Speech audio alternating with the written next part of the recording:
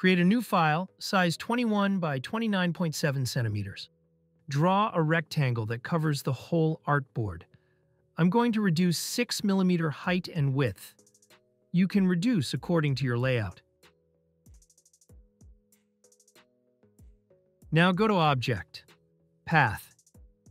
Choose Split into Grid. In this step, I'll set up 6 columns.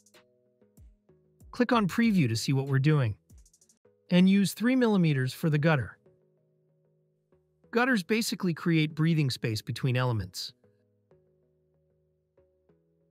Now again, create another rectangle.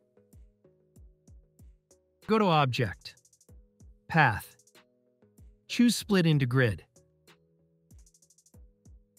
This time I'm going to add 6 rows with 3 millimeter gutter.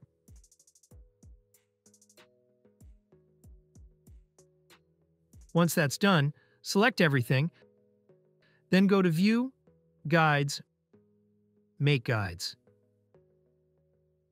Your modular grid is now complete. From here, any text or images you place will align perfectly, giving your design a clean and professional structure. That's it. Hope you liked it. You can get all my Photoshop and Illustrator files on my Patreon page for a small subscription fee. Join now. Link in the description. Subscribe to my YouTube channel for more tutorials. Also watch other tutorials in my channel.